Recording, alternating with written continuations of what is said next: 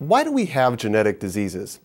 If natural selection is supposedly removing bad genes, why do these genes still exist? These are very interesting questions, which leads to one of the major reasons why the study of human evolution is important. There are several reasons why we still have genetic diseases and genetic disease risks. One reason why genetic diseases persists relates to the way in which alleles for the disease are expressed. For example, does it require you to have two copies of the allele, one from both parents, for it to affect you? Or is one copy from one parent enough? When an autosomal trait only requires one allele, we refer to it as dominant.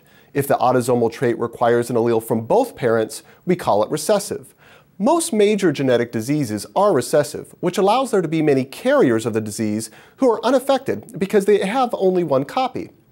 A carrier is typically not under any pressure from natural selection.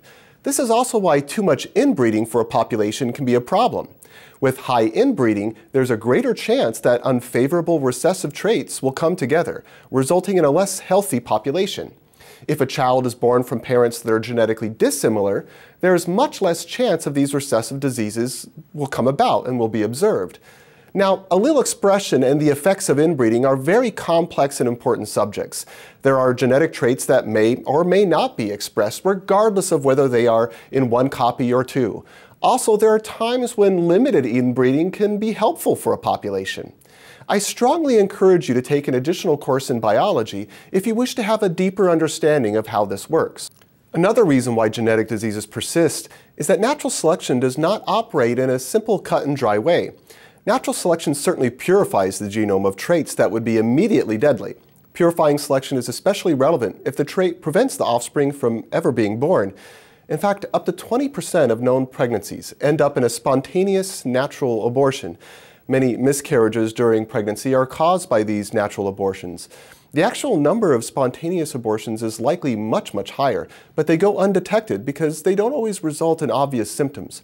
Of course, these miscarriages are terrible moments for families, but it's important and maybe a little reassuring to know that many miscarriages are normal biological accidents, and they do not mean that the families did anything wrong.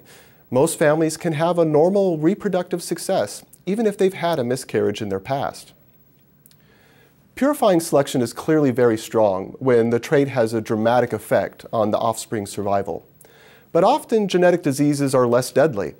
If the trait still allows some level of reproductive success, then natural selection enters competition with the expression of the trait and the other forces of evolution.